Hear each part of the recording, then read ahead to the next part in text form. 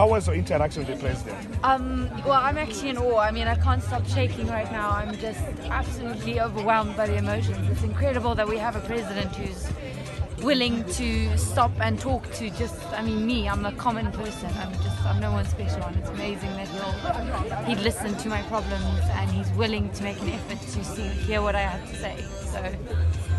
So my situation is I'm a Zimbabwean, and I'm having trouble getting into UZ because I have a previous degree and they won't let me in because I want to be a doctor.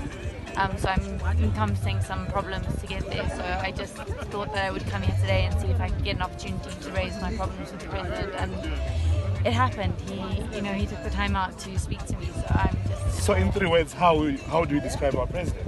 President Mnangagwa, how do you describe him? He's my president. He's my president. Everyone's president. He's everyone's president. He's the new hope for Zimbabwe.